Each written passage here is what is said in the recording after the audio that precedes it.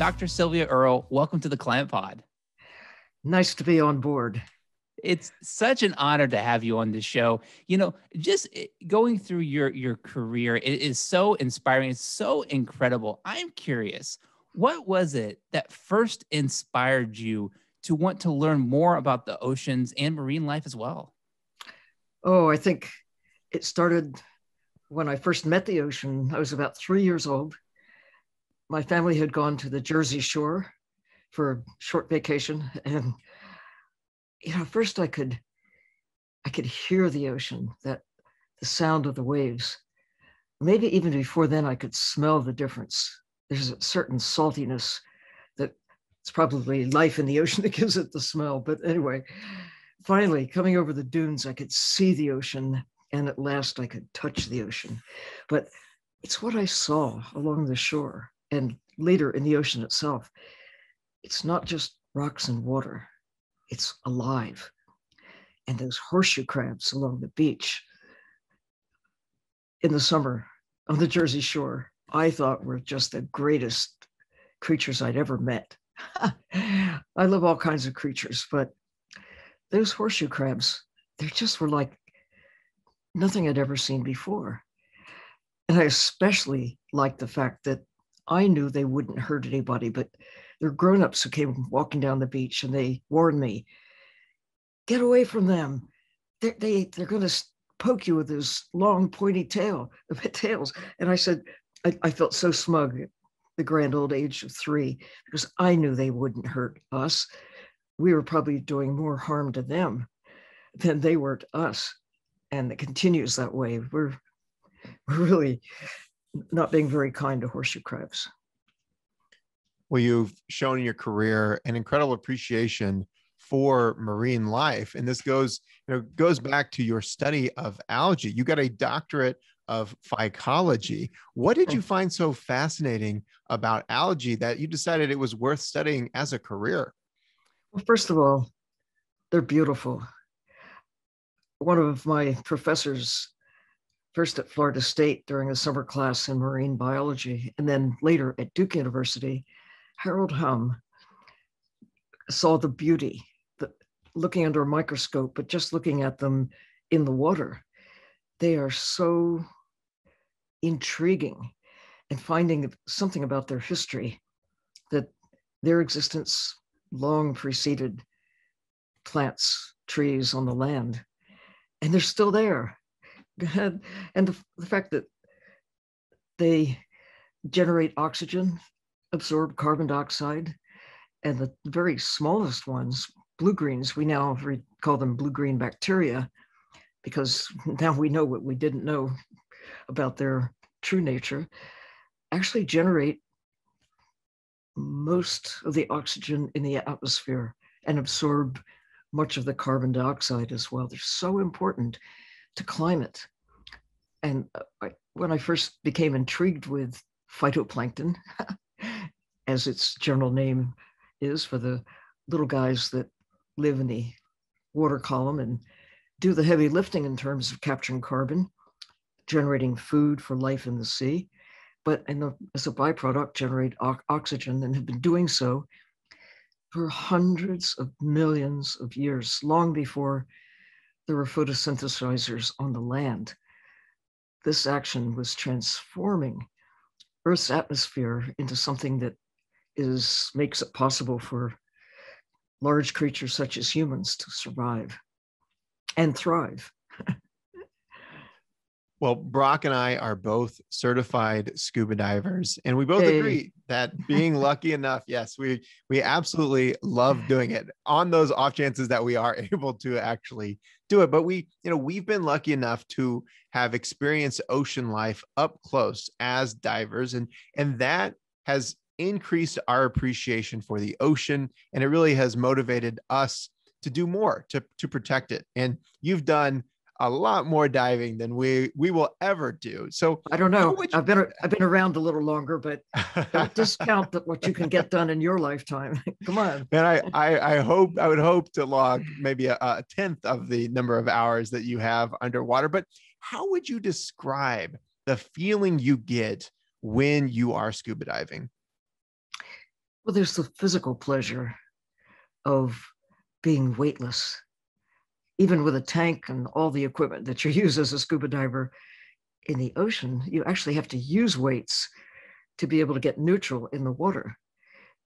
And it is just such a glorious sensation of freedom, of being able to lift off and literally fly. You choose a place that you can see some distance away, and you don't walk there, you fly there. It's just, it's the stuff of dreams. My mother waited until she was 81 to take the plunge. And then she said, "Why didn't you get me in the ocean sooner?" And I thought I tried, but I should have tried harder. And I try with everyone. Don't let life slip by without putting on a mask, at least a face mask, so you can see more clearly. There's a lot of other equipment that helps the experience.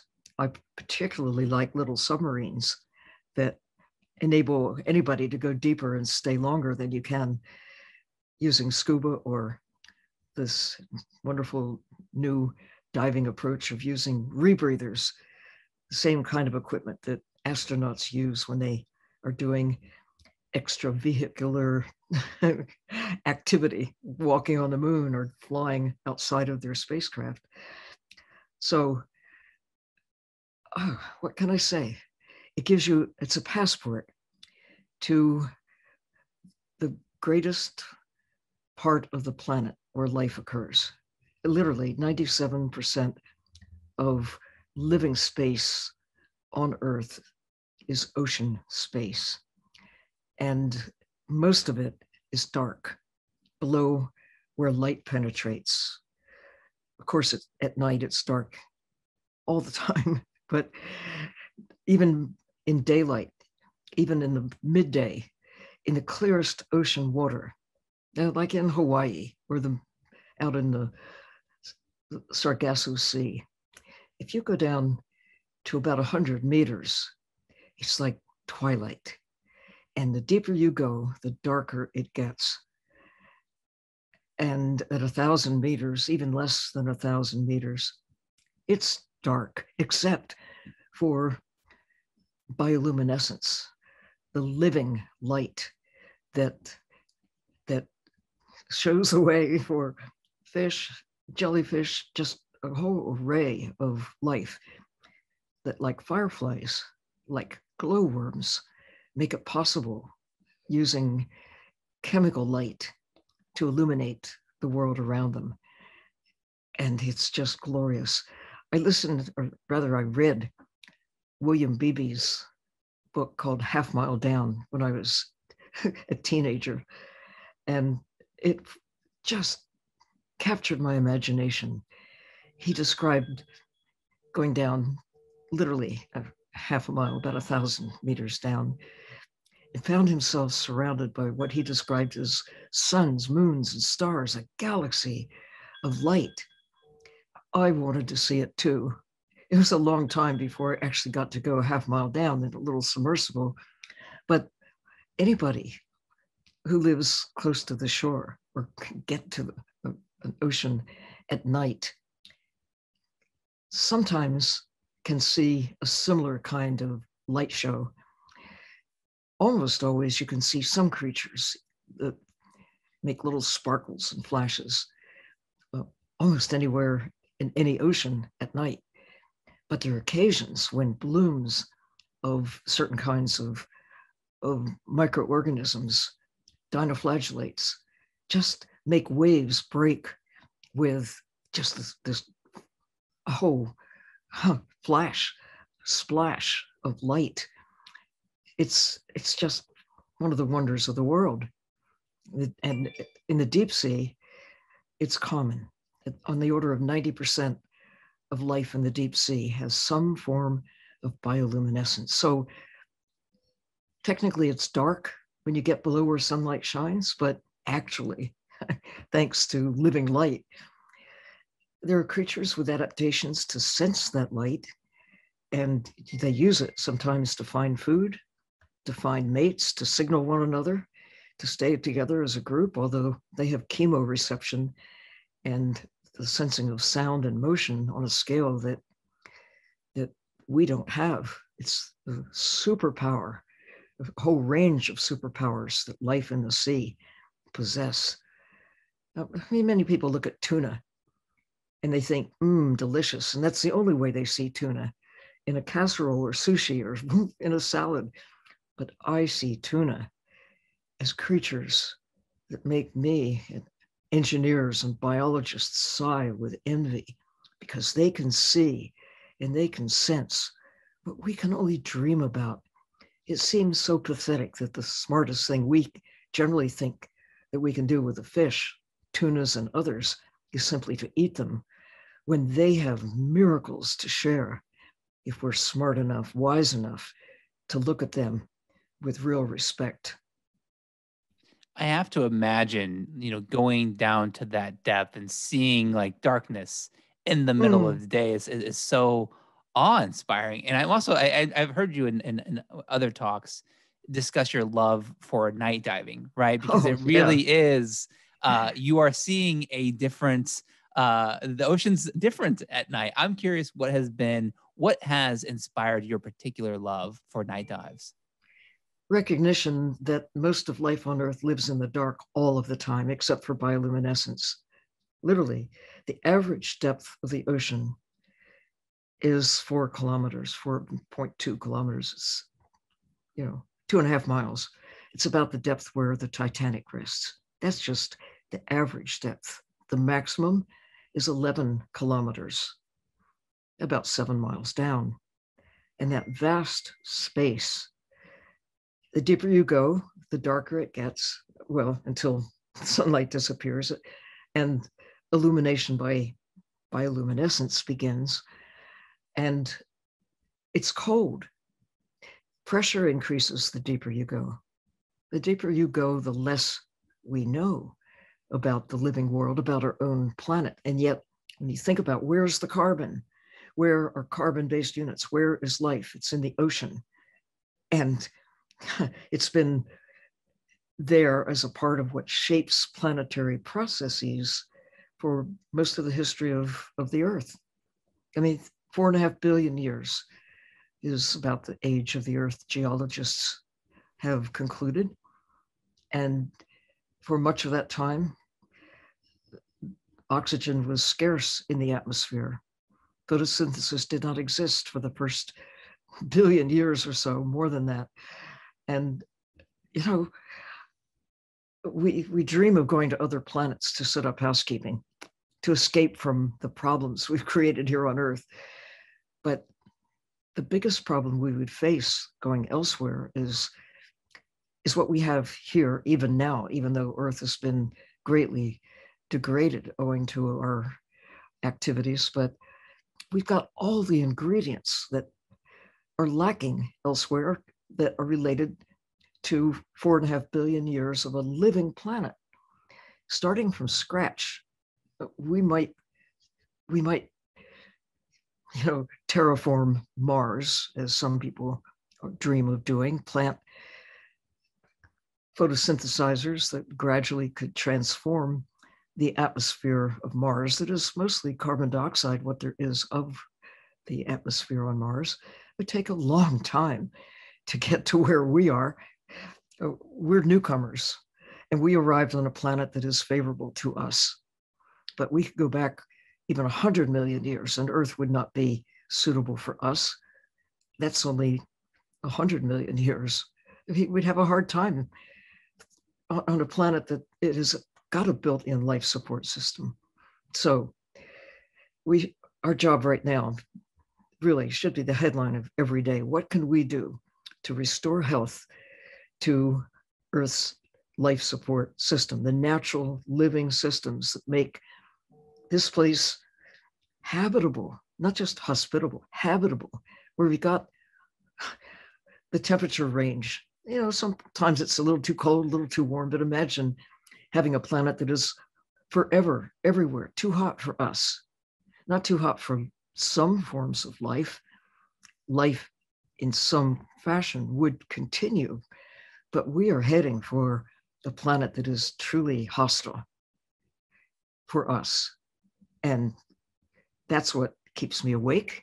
It's what keeps me intrigued, keeps me excited, because we have time, not a lot, but we have time to reverse the trend that we have created, that I have witnessed in a lifetime of observing the changes when coral reefs were mostly intact when I started diving in the 1950s.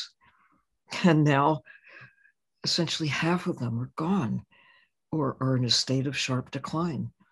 And it's not just coral reefs, it's kelp forests, seagrass meadows, coastal mangroves, coastal marshes, and transformation of life in the ocean. 90% of the sharks, of many of the big fish that we like to eat, or we've eaten so many and destroyed this habitats through systems like trawling, destroys entire ecosystems.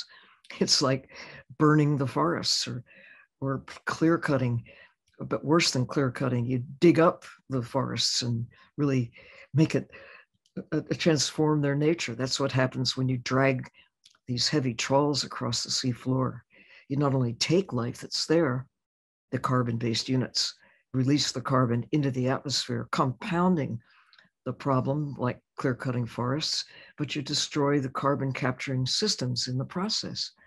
So as an oceanographer, a marine biologist, I look at climate and I say, something's missing from your balance sheet. Oh, you sky watching climate scientists. You forgot about the system that basically drives climate, distributes heat, basically maintains the stability of temperature within a range that's suitable for us through ocean currents that conduct heat around and absorb heat and just mellow out the planet in a way that is hospitable for us. If just imagine Earth without an ocean. It's hard to imagine because it's such a part, it's just the dominant feature of the Earth. But if you should strip it away, you'd have rocks and water that's embedded in rocks and whatever remaining fresh water there might be. That would soon disappear without the ocean, because the ocean keeps replenishing fresh water through evaporation into the atmosphere that falls back from clouds onto land and sea. So take away the ocean, you take away the water cycle. You just have a planet that's barren, much like our fellow planets in the solar system, in that they have rocks and water and some kind of an atmosphere, gas material, but they don't have what makes Earth habitable, life. Not just life across the board, but the existence of life transforming rocks and water over a very long period of time, driving the chemistry of the planet, driving the temperature of the planet in a way that works, the way that works for us. And in 4.5 decades, I mean, it isn't deliberate, but it almost seems like we're determined to undermine our own future, our own, the planet's capacity to support us. How do we do that?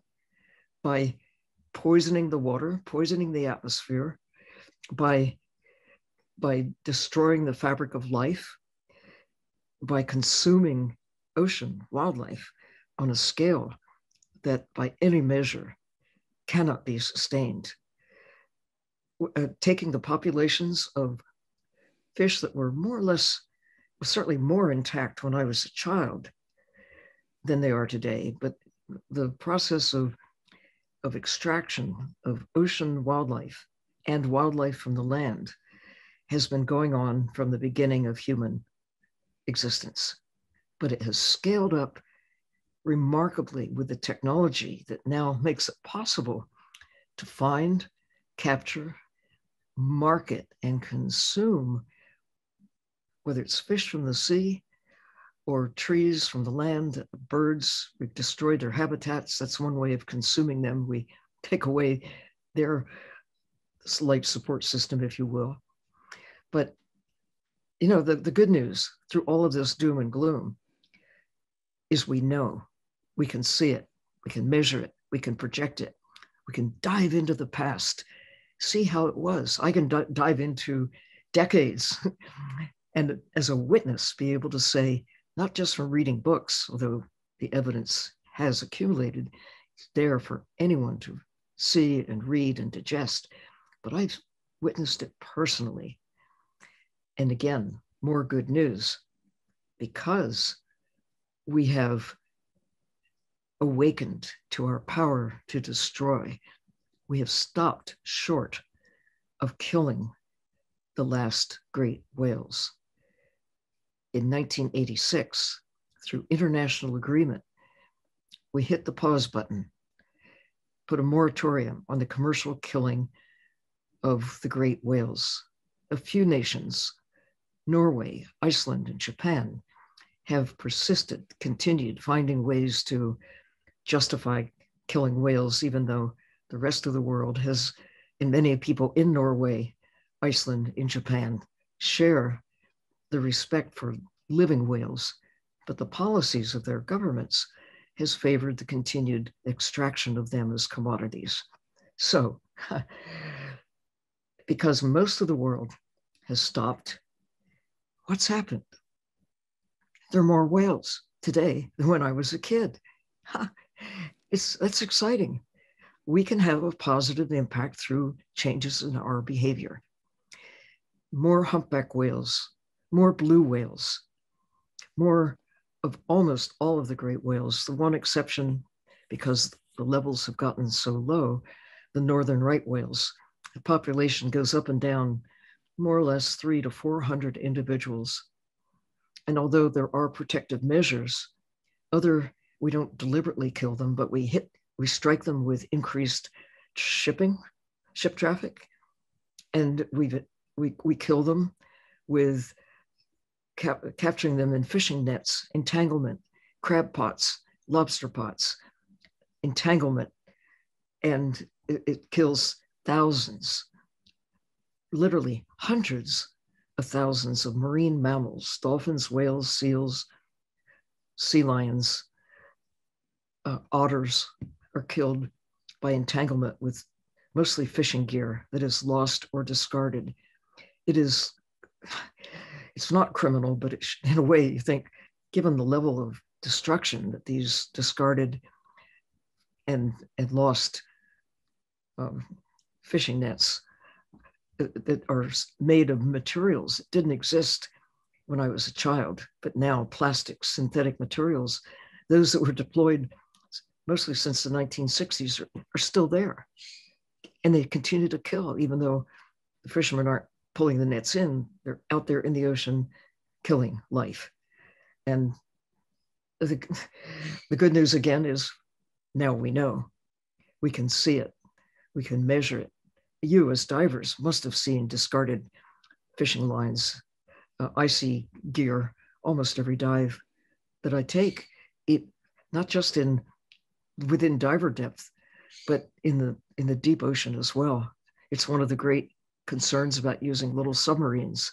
You might just get snared by a drift net or by some of those long lines that are really long. I mean, they may be kilometers, tens of kilometers long, with baited hooks every few feet.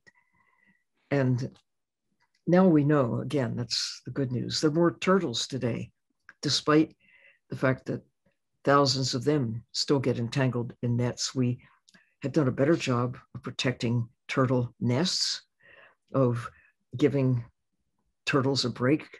It's not considered cool to have turtle steak or turtle soup anymore. But as a result, the people will actually pay big bucks to go to Mexico and Costa Rica to watch little turtles hatch, or to be able to go dive with turtles to dive with whales, or at least watch whales from the surface. The value of whale watching, of turtle watching, far exceeds their value as dead animals. Same is true with sharks. A live shark is a lot more important, more valuable for tourism dollars.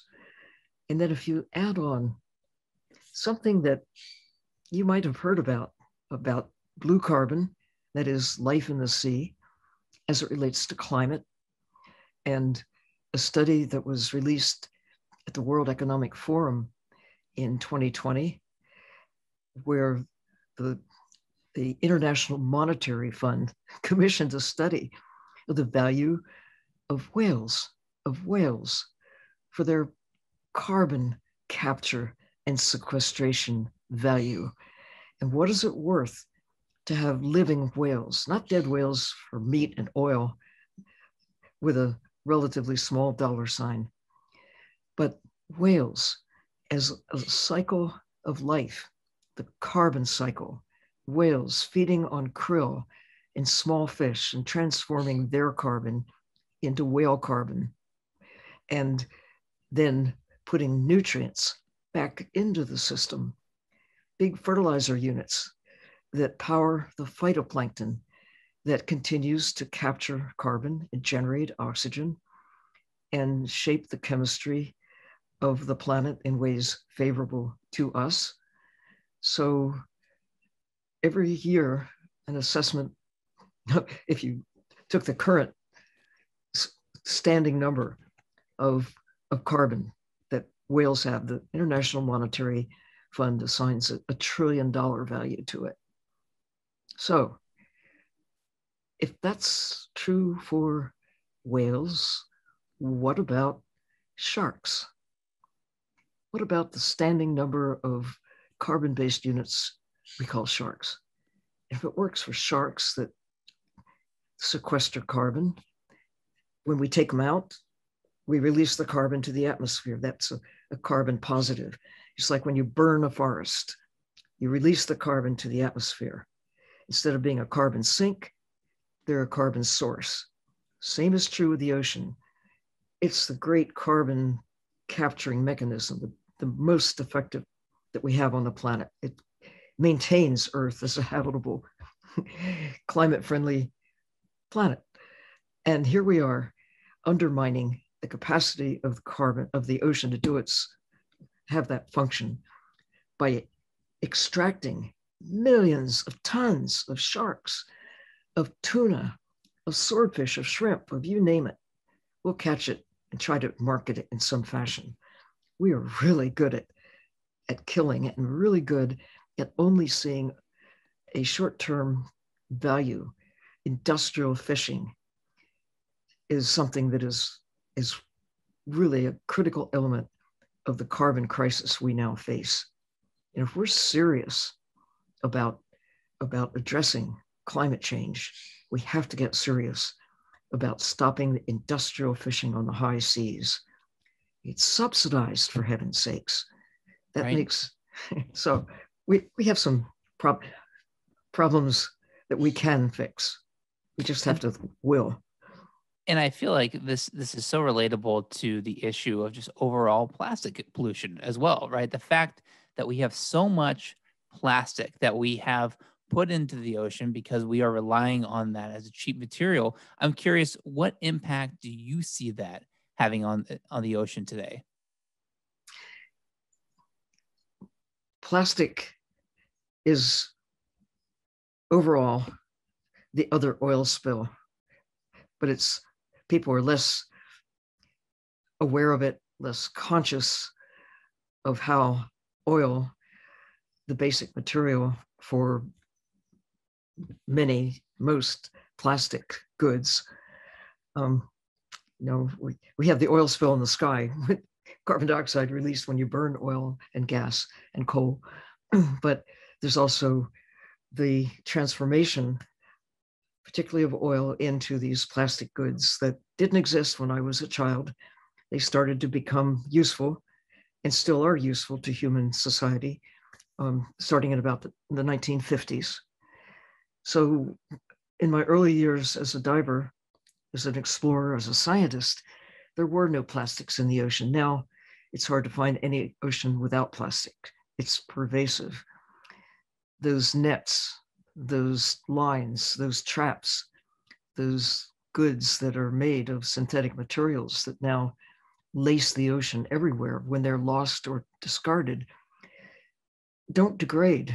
They sometimes break up, but they do, in some cases, degrade, but not to the point of going away.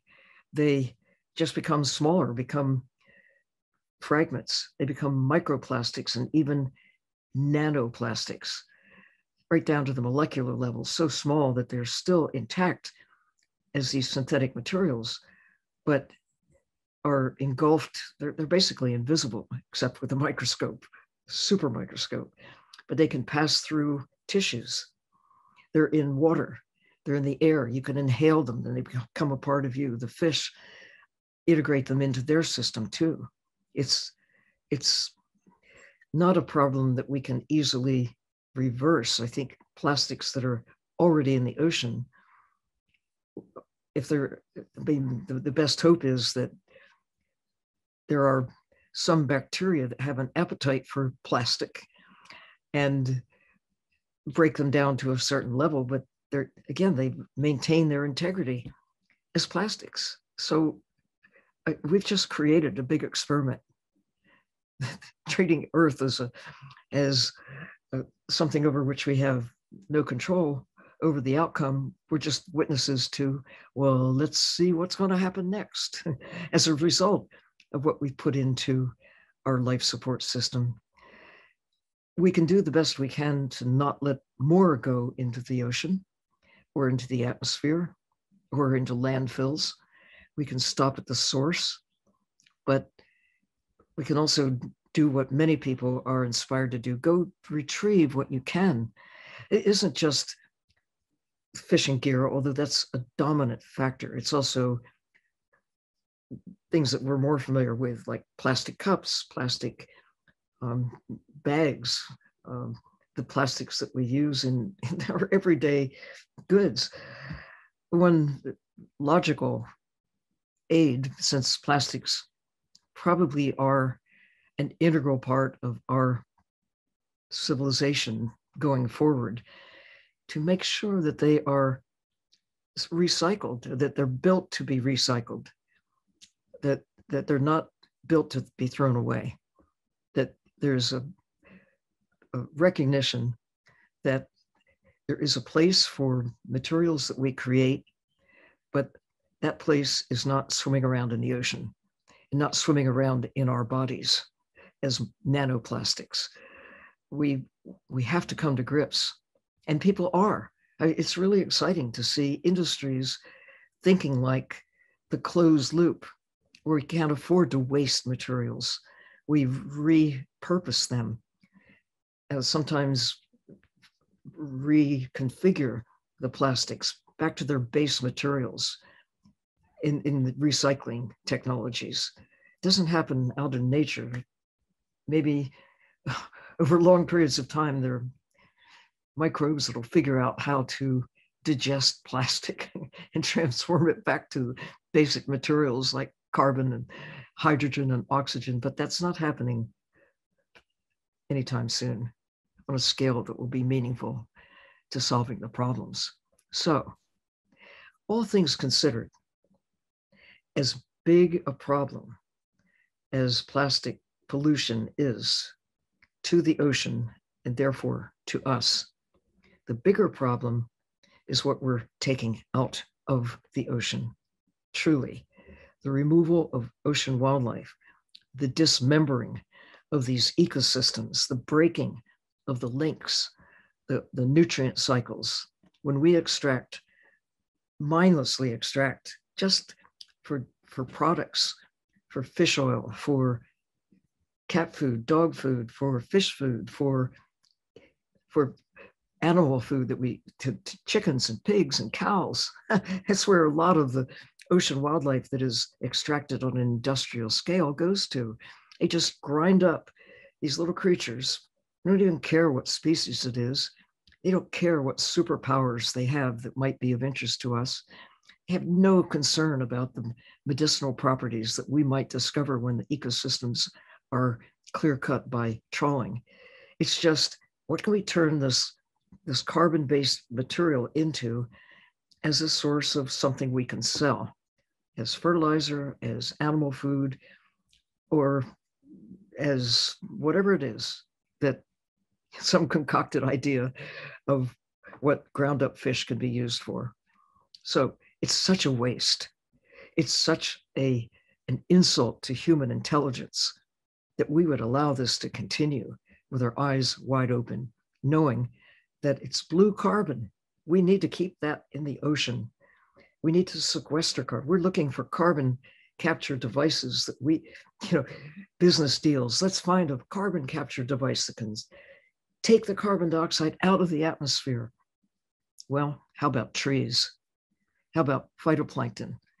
How about storing the carbon in living systems on the land and in the sea as the first line of action that we can employ to keep ourselves safe from what we've already done to undermine the integrity of the planet?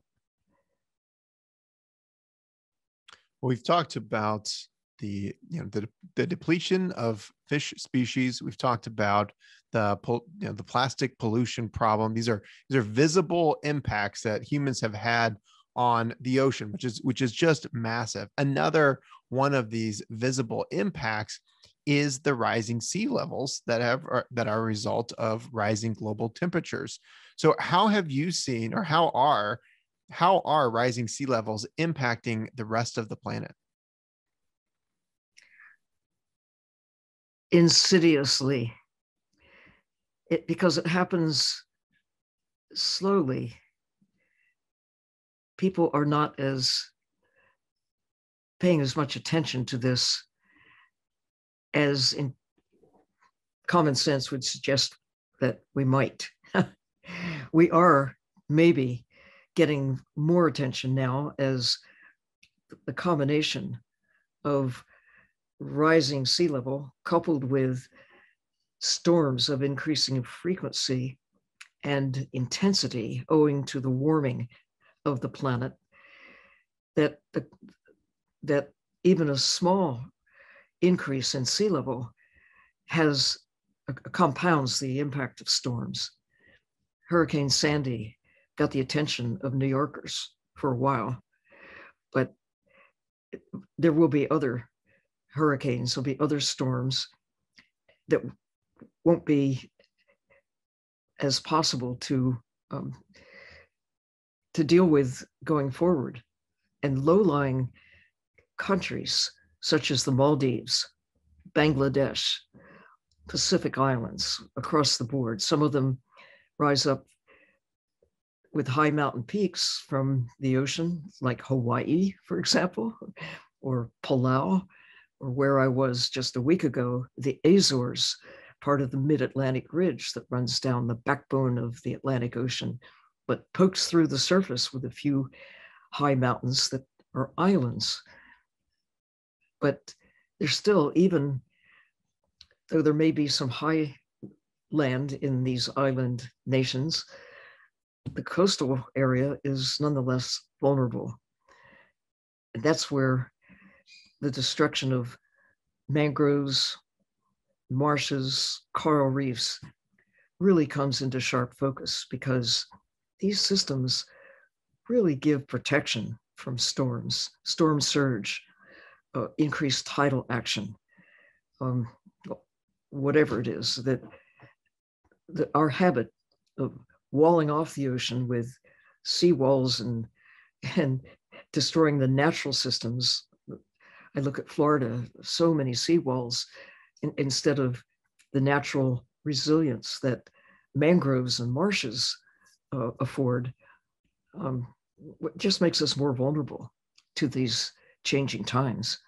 So there are things we can do if we just use our common sense and anticipate the increasing sea level rise caused by the melting of polar ice and glaciers and the expansion of warming water. The seawater water expands somewhat, slightly, but enough to make a difference on an ocean scale. So it adds to sea level rise. Similarly, it contracts, but it also occupies less space when there's ice. And we're losing the ice, and we're expanding the volume that water occupies with the warming. So wouldn't you think that we would do everything that we can as a priority every day to do what we can individually and collectively to take climate change seriously? One thing I think that's positive about 2020 and now into 2021 about COVID-19, there are lots of debate about the varying levels of response that people have, but across the board, people have responded one way or another when their lives are threatened. The bigger life-threatening force that we now face, far greater than viruses and other diseases, it's climate change. It's the ability to exist on a planet that is vulnerable to our actions. It's also, call it vulnerable if you will, it can be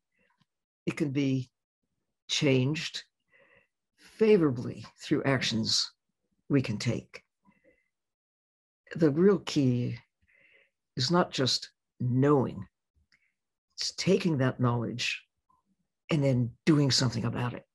That's where we're at. We're right on the edge. We have the power to shift from decline to stability to recovery, finding an enduring place for ourselves within the natural systems that have always kept us alive and will continue to do so if we take care of them the way they have taken care of us. Respect them, embrace them.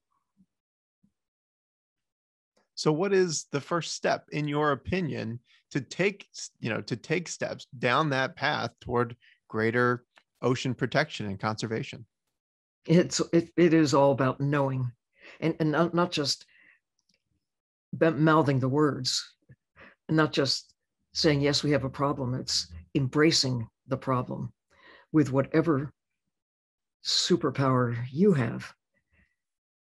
And nobody has the same capacity to do something as the next person. It takes everybody doing their thing in their way. Some people, like you have a way with words. You have a communication capacity. You're using that power. Bravo. Others have a way to crunch numbers, to dive into the past and anticipate the future and model the possibilities. Again, bravo. Use that power. Others have the power to invest with their resources to favor protection of wild spaces on the land and in the sea. Everybody can do something. If you have a backyard or front yard, a little piece of land, consider what you can plant there that will be favorable to nature, to the birds, to the insects. I challenge people to ask them, how much lawn do you really need?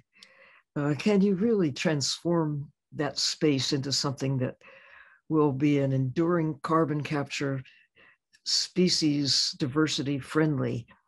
Plant native trees, native flowers, and a vegetable garden is always a good way to help give back. And the power that individuals have to communicate what they know. If kids can really get to the minds and hearts of adults. And I have such, excitement and confidence in the kids coming along, because even at the age of 10, they are aware of so much that no one could know when I was a child. They're aware of what Earth looks like from space. Nobody had been to space when I was 10. Nobody. The idea that nations can come together for common purpose. I was 10 years old when the United Nations had just come into being, and nations were really beginning to talk to one another. And they're all different, and glory be, the differences are to be treasured and polished and cared for. But the fact that we as humans have common ground and have to work together to protect our common life support system, well, that's become something that we understand. International agreements across the board that we generally have stopped killing whales. International agreements to stop certain forms of pollution for the ocean. That, I think, is cause for hope. I started an organization 10 years ago, talking about decades, that is aimed at protecting the ocean by inspiring local champions and communities to identify places that they know and love and are willing to commit to doing something to make them better than they currently are. Hope spots is a network of hope to create places that will help restore health to the ocean, and working with other partners. National Geographic has a program of pristine seas to identify areas that are still in pretty good shape. And as with missionblue, to work with communities and governments to have official policies like the national parks. People can embrace their backyard and protect it, but imagine if you can get a country to establish, thousands of acres or thousands of square miles of land and sea. And nations are coming together with a goal of protecting 30% of the land and the sea in 10 years, by 2030. I mean, what a concept. There is reason for hope. Individuals can be not only can be part of the action, you are a part of the action, either by doing something or by doing nothing. You're part of the problem by doing nothing, because that means you're supporting the trend that we're all experiencing right now, a time of decline. But you can be the hero for your kids and all the kids in the future who can't vote. You can vote, do something about it. Really, it's within your power to bring a different trend, a different world, a place where civilization can prosper, instead of a civilization anticipating inevitable decline because we can't breathe, or the water's polluted, or who knows what has been caused by nanoplastics or other forms of dire consequences of our behavior. Maybe started in ignorance, but now we know we have the power to change. So what are we waiting for? Well, and it makes me think, I think one of the scariest things about what the damage we're doing to the oceans is, and I might have this wrong, but I think it's something like we've only explored about 10% of the ocean. There's so much that we don't understand about the ocean. And there's so much that we do understand about the damage that we're doing. When you think about how vast the ocean is, how much is left to be explored, what fears do you have about the unknown damage that we may not even understand we're doing? Oh, several things. One of them is noise. Not a problem, we thought back in the 50s, 60s. It's only when we began to see whales really impacted by loud noises generated by seismic testing or other ways that we put noise into the sea, by the ship traffic, whales in Alaska avoiding areas where cruise ships were going, not because they were being killed directly, but the noise. We didn't even know that marine mammals made sounds early in the 20th century. Maybe some people knew and suspected it because sea lions and seals make sounds, but whales, that's largely a 20th century discovery that has become widely known, and the fact that not only do whales, but all marine mammals communicate with sound.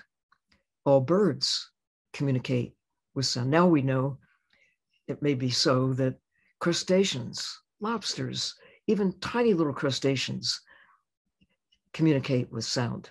Probably all fish do. They may make sounds that are inaudible to us, but so do elephants.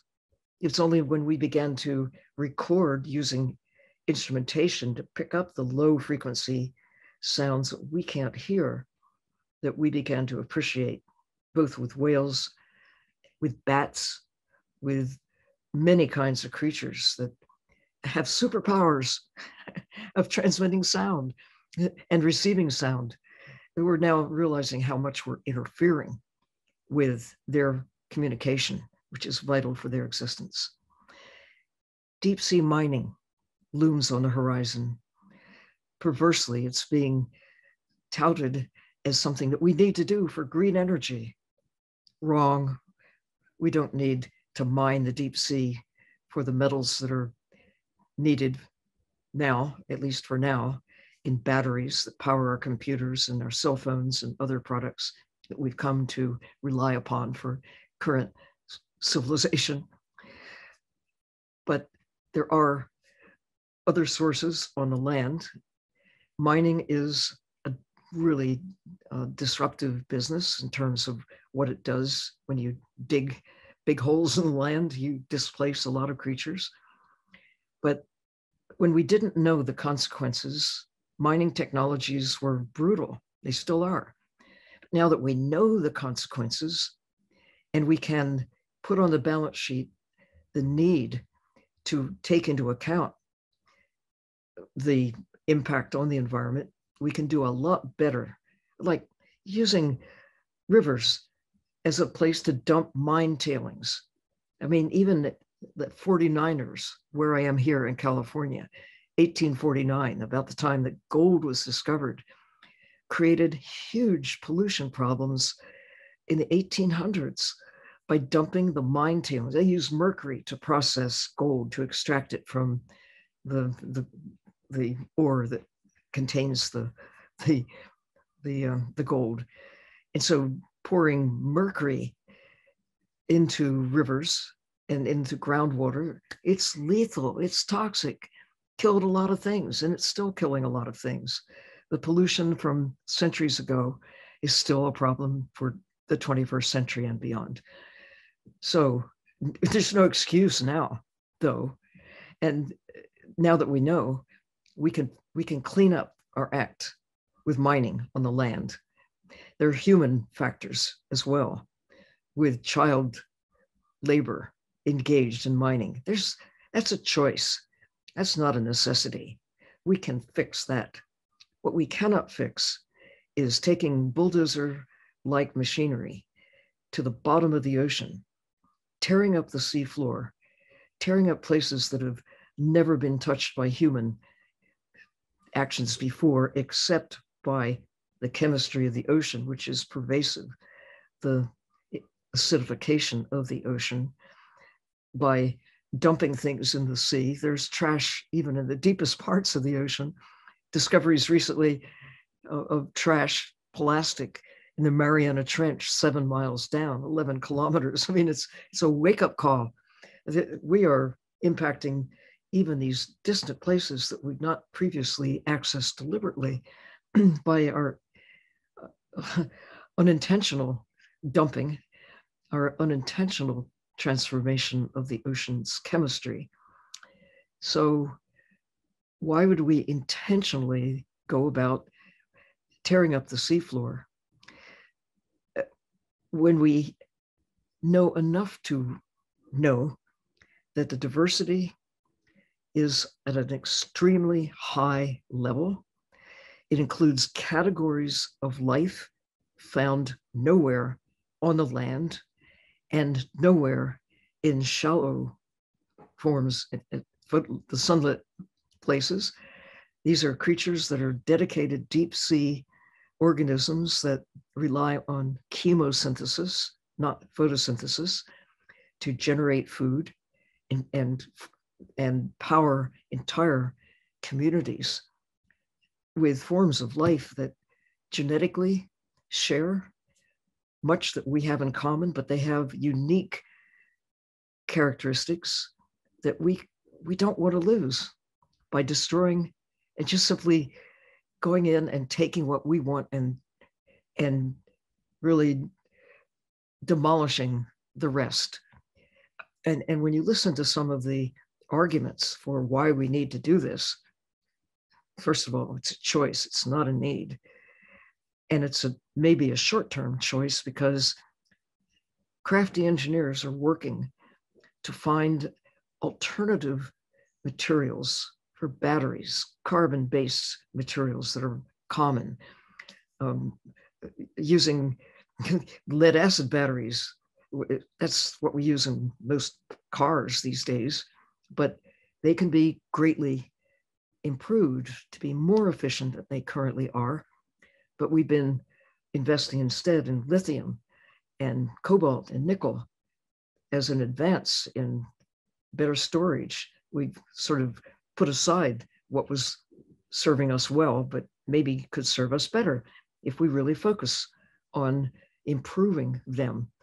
And who knows in 10 years' time what alternative avenues for battery creation and especially long-term storage that they're working flat out right now. So we're not so reliant on lithium, cobalt, and nickel and other so-called rare earth metals that are incorporated into our computers and other machinery.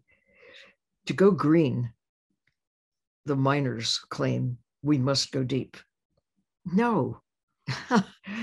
By going deep, you are doing exactly what humans have done throughout our history.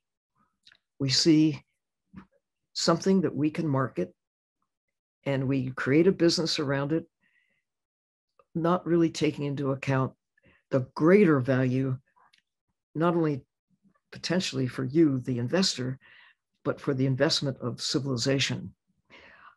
I can't help but relate to the film that James Cameron released some years ago, Avatar. If you saw the film, you'll know what I'm talking about. If you haven't, then please go look at it and see the civilization that respected life. They had trees that they really relied on for their life force. Those trees were growing in soil that contained minerals that obviously had to be an Earth corporation that went to this other planet where there had been harmony with nature. And they had to go and because they had discovered that this mineral that was so important to the living trees, but also important to power this other civilization that came in. The mineral was called unobtainium. Unobtainium. That's what these minerals in the bottom of the sea should be called, unobtainium. To get them, you're going to destroy life and in the process have an impact on all of the planet. I cannot tell you with a straight face that I know exactly what the consequences would be, but I do know that it would be catastrophic for the systems that we're just beginning to explore, learn about the superpowers of the sea cucumbers that populate the deep sea. These remarkable creatures that generate food using chemosynthesis, the whole kingdom of life known as the archaea, that do prosper in the digestive systems of cows, some variations, in our digestive system as well, living in the dark and not utilizing photosynthesis to convert materials into carbon-based substances. But the ocean, the deep sea in the dark, is notorious as the place where they were first discovered and are powering, along with bacteria, archaea and bacteria together in the dark, are providing this enormous carbon sink that we can disrupt if we choose to, or we can respect it, put a moratorium on its destruction at the very least, the way we did on the killing of whales, with benefits to the whales, benefits to the deep sea, benefits perhaps with a moratorium of at least 10 years,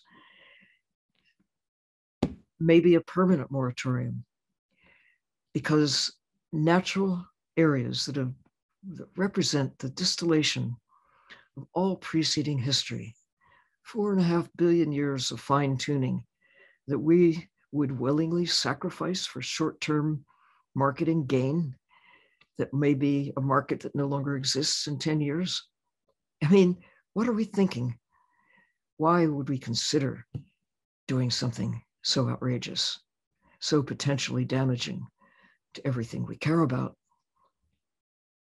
Yeah, I don't know if it's a lack of knowledge, if it's a lack of empathy, but clearly, from this conversation, there's so much to learn, so much more to learn. And luckily for us, you have this unbelievable wealth of knowledge, and you're so willing, and you continue to share that knowledge with the world. You have a new book coming out called National Geographic Ocean, a Global Odyssey. What can we look forward to with this book?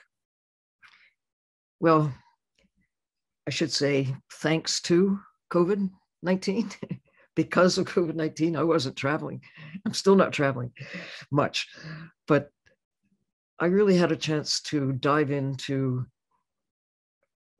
what we now know about climate, about the origin of the ocean, about the importance of the diversity of life, about what we don't know. I think I've come to conclude that the greatest discovery, maybe in all of history, but certainly of the 20th century, maybe now into the 21st, is the magnitude of what we don't know, and how we just must embrace the precautionary principle going forward. Look at old growth forests. Undisturbed deserts are not wastelands. They're miracles where animals and plants have come to grips with dealing with small amounts of water. We can learn from them. How do they do it? How do they manage to live and prosper in arid climates? We shouldn't be just full speed ahead. Let's irrigate the deserts. Let's make them prosperous. Well, they are prosperous as they are intact. It doesn't mean that some of what we have done to convert dry lands into fields and farms has been bad, but we ought to stop right now where there's still intact old growth deserts and respect them and look at them with wonder and awe. Look at the deep sea. We don't know exactly what we'll find in terms of new products that we can really use to our advantage by treating the ocean as a library, not a mine, to think about not just materials or potentially new chemicals, new pharmaceuticals that exist in this wondrous, diverse library, if you will, of life, but looking at how creatures interact, what collaborations are going on that we can learn from, that we can apply to agriculture. We're learning how important that network of life in forests that we can't see, the underground roots, and the role of bacteria, the role of nematodes, little tiny, sometimes pests, but sometimes critical factors in transforming chemicals that are useful to the trees and other, the fungi. I call them mycorrhizae that invade the roots of plants, but it's a happy invasion. They are vital to the health of the roots and transforming chemicals into a form that the trees can then use. It's a nutrient cycle that involves third parties or fourth parties or 10 parties. It's a community. And we've been really slow to grab onto that understanding. Well, we do know that we are populated now with microbiomes that make digestion possible. Without them, we couldn't survive. It's collaboration. We're all ecosystems. Nobody thought about that when I was a child, but now kids grow up with the idea that we're microbiome. We have a microbiome. We have bacteria. Glory be, that keep us healthy. We have to respect them, keep them happy. Probiotics, big economic deal for those who are in the business of marketing probiotics. Now we know. So what don't we know? That's what's exciting. I mean, the kids of today are so lucky to come along knowing that this is the greatest era of exploration and discovery ever. And it could happen in your backyard. It could happen in that little space between the cracks in the cement in a city. There are miracles happening there. You could be the one to discern the superpower of the moss that's living there. How do they do it? And who lives with them? And, I just hope we don't lose the chance. We're right on the edge of this greatest era of discovery ever. And we could be blinded by short-term gain, selling metals that derived by destroying the deep sea, clear-cutting forests because we want to plant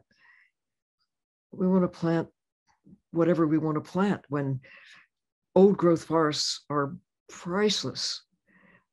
Old growth redwood trees have secrets about how have they existed for hundreds or even thousands of years. What can their roots tell us? Or we could sell it for lawn furniture and turn the land into a place to have cows. I mean, we're doing a lot of that even now, deforesting the land and extracting wildlife out of the ocean on a scale that is staggering.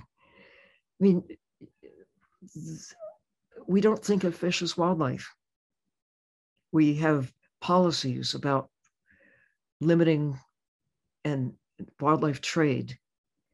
And we're now understanding the connections between healthy ecosystems and healthy people, and protecting wildlands and restoring marshes and planting trees. But the ocean, we still think of, let's kill the wildlife. We call it seafood. And let's turn them into products. Most people who are actually taking wildlife, the industrial scale fishing, don't consume the wildlife. They're selling the wildlife. It's all about money. It's mostly about money. Those who extract are sometimes the consumers. And coastal communities, especially island communities, truly do rely on ocean life for sustenance. But the great majority of what is taken from the ocean is a choice to take those wild animals and sell them for money to buy things. It's like killing an elephant for the ivory. You don't eat the elephant, you just sell the part of the elephant that will bring you money. Or you can sell the whole elephant. You can sell the whole dolphin for money. You're not eating the dolphin, you're just selling the carcass or the live animal. People need to just take the shades away from their eyes and look at the ocean as our life support system, filled not with seafood, but with sea life. And yes, people will eat fish, and they'll eat lobsters, and they'll eat shrimp and clams and lobster and oysters and anything else. Something that moves will probably find a way to eat it or turn it into a product. But consider the cost, the real cost, and consider just choosing something else to support your sustenance. I mean, we have lots of people making that recommendation for the land. Eat low on the food chain. Plants are delicious. Turn the mighty chefs loose on making plant-based diets really exciting and delicious. They can be. Or if you don't want to, just cut back, or know what kind of animal you're eating. Know where it has come from. What has it been eating? A lot of talk about, quotes, safely grown cows and pigs and chickens, quotes, organic. What about ocean wildlife? I mean, they're wild, but that's no guarantee. What have they been eating? How many nanoplastics and microplastics have they been consuming? What role have you had in breaking the link, the nutrient cycle that is critically involving carbon? Your role in part of the climate problem that we now face by taking the carbon, the blue carbon, out of the ocean. Just think about how old a creature is that might be on your plate. Chickens, probably less than a year. Cows, probably less than 2 years. And it's true with other animals, mammals that we consume. But even a little herring on your plate is likely to be at least 3 years old, can be 10. A grouper takes, 5 or 6 years before it matures to make more grouper. A bluefin tuna, about 10 years before it can start reproducing, maybe 30 years old by the time it becomes a big prized target for the sushi market. These orange roughy might be older than your grandparents. Chilean sea bass, likewise. Deep sea fish tend to be older, but even a grouper, a cod, can be 30 years old. Well, there aren't many of them left now because we take the big ones first, part of the problem. So knowing what you're eating and asking yourself, do I want this creature to become a part of me? Where has it come from? How old is it? What's it been eating? These are logical questions. And for your health, as well as the health of the planet, they're questions you should be ready to answer. Well, Dr. Earle, such an honor. Thank you so much. You've been so generous for your time. You mentioned missionblue, which is the organization that you found. We will link to that in our show notes so people can learn more about it and how they can support it. Dr. Earle, thank you again so much for joining the Climate Pod. Yes, thank you. And I think link into the National Geographic's website, the many things that they're doing in a positive way to go from decline to recovery. Yeah. And I'm proud to still be there as an explorer while working with missionblue and many other organizations to turn from where we are to get to a better place. And thank you for having me on board. We will make sure to link to the National Geographic as well. Again, thank you so much for your time, Dr. Earle. Thank you for joining the Climate Pod. Thank you.